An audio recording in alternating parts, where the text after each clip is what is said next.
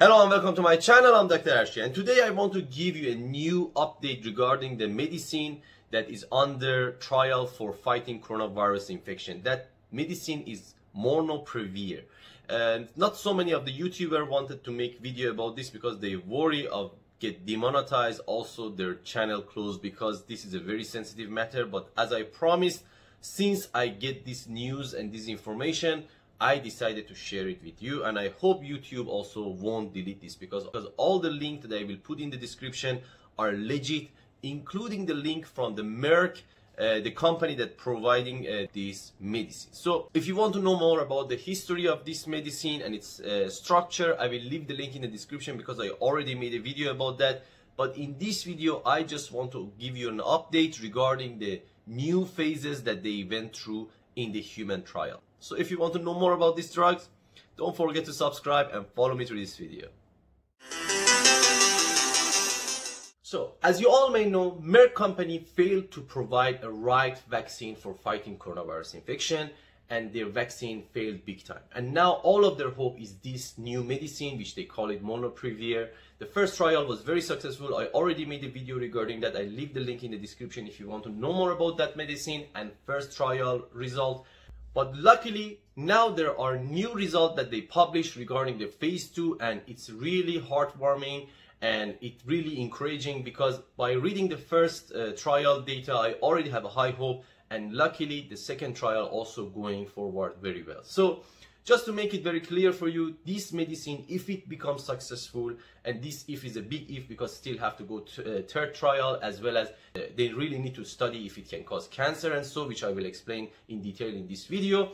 But if all goes well, just imagine this is a very cheap drug. It can be used as an oral medicine. It doesn't need injection like that useless Remdesivir.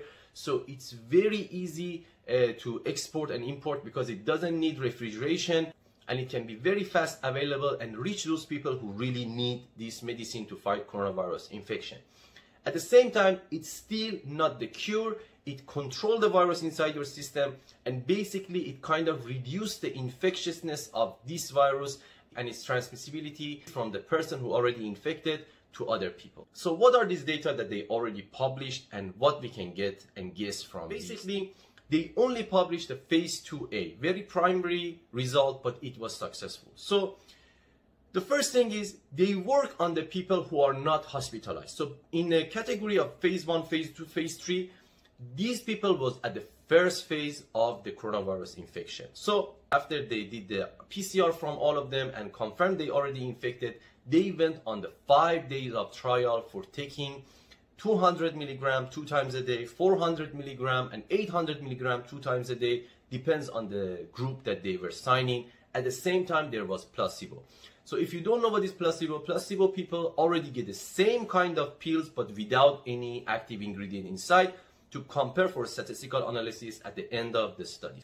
So the first objective of this study was to see the effect of the Molnupiravir on an active viral genome inside the people who already infected. So they get the swab from their nasal at the 3rd day and the 5th day, and they check for the RT-PCR to see if they can detect the RNA of the virus inside their system. And luckily in this study, by the 5th day, those who get the lowest dosage as 200 milligram, same as the people who get 800 milligram, did not show any detectable amount of the virus genome inside their PCR. So this is very successful compared to the placebo, which already have more than 24% was positive for the detectable viral genome inside their PCR. Well, to be honest, that's a big finding. The second objective of this study, to see the infectiousness of this virus after the people receiving this medicine. And here things become a little bit complicated because the statistical analysis shows that those people who get 200 milligram of Molnupiravir show around 18 to 20% infectious virus inside their system, while those people who get the 800 milligram, which is the highest dosage, still could detect 34% of them carrying the infectious virus inside their system. So what is the explanation for this? Because in the very logical way, those who received the 800 milligrams should have showed much less or even near to zero. And that goes back to the nature of this virus. Because when somebody gets infected, as I mentioned in the beginning, they were at the first phase. So we cannot predict, does these people get critically sick, they need to go hospitalized, or they just become symptomatic. So it is possible that randomly those people who still have a very high amount of the infectious virus inside the system, they belong to the group that supposedly should have become critical. But due to the medicine, they still haven't, and they're recovering, but they're still carrying the strong infectious virus inside their system. So this could be the explanation, but for that, we need much more data that Merck already promised to publish very soon. So this is the first important part of this study.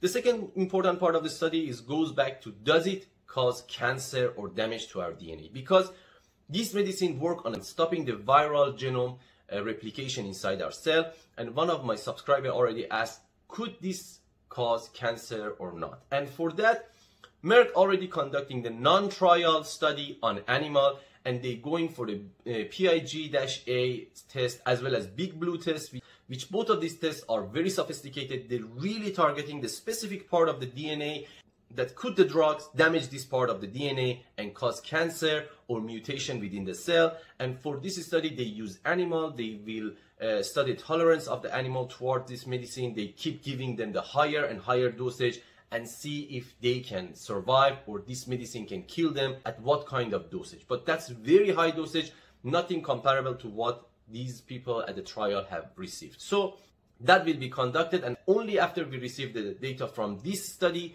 we can be sure that this medicine cannot cause cancer. Which, based on my understanding from the pharmaceutical company, the amount of money that right now they're spending for these trials, I believe they already have the data and it doesn't cause cancer. Because the first important thing about this medicine is it should not kill and damage the person who using it. And if it does, the rest of the work they do is really good to go to the garbage. So if any new data available, I will share it with you. Please don't forget to share this with your friend. And if it was informative, please like and subscribe.